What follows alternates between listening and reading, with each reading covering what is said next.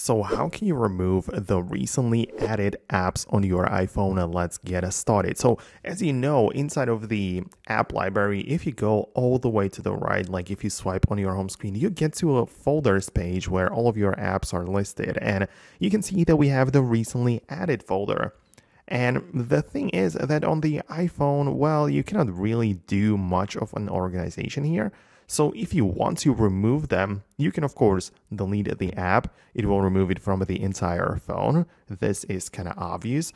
But if you want to remove them from the recently added as well as in here completely, you can hold down on the individual application until more options will appear. And then you can click on hide, which, I mean, at first you need to click on the require Face ID, and then you can click on hide and require Face ID, which will make it remove from the recently added folder, and it will make it hidden to the hidden folder, right? So this is basically the only organization thing you can do in here within the app library, at least in the latest version of the iOS.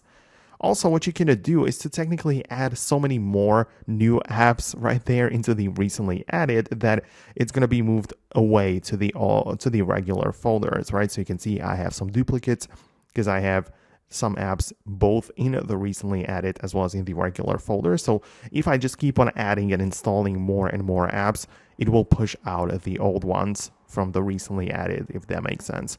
So this is how it works. I know it's kind of limited within the Apple's operating system, but we need to work what we have. Thanks a lot, and I'm going to catch you in the latest tutorial. So stay tuned by subscribing, and I'll catch you later.